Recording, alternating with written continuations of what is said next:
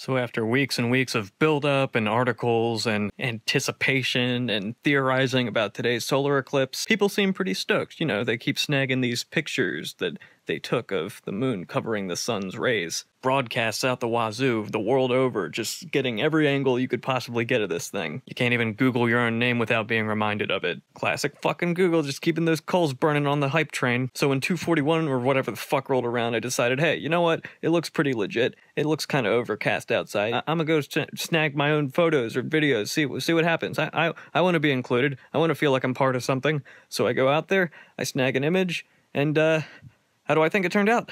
Well, I don't know. It's a little hard to review that sort of shit when you can't fucking see. But frankly, from what I remember, I don't remember it looking that great. In fact, I remember it kind of looking like, you know, cloudy weather. Nothing out of the ordinary, like we might see a little rain later or some shit like that. You know, the more I think about it, the more I think, you know what, this all might have been some scam. And I know exactly who propagated it, who set the whole thing up, who wanted to make a quick buck off of everyone's excitement for something that seemed really, really cool and cosmic. Whatever fucking greasy hand Melvin came up with those 3D glasses with the red and blue before this James Cameron Disney 3D shit started happening, it's that guy. He's up to this.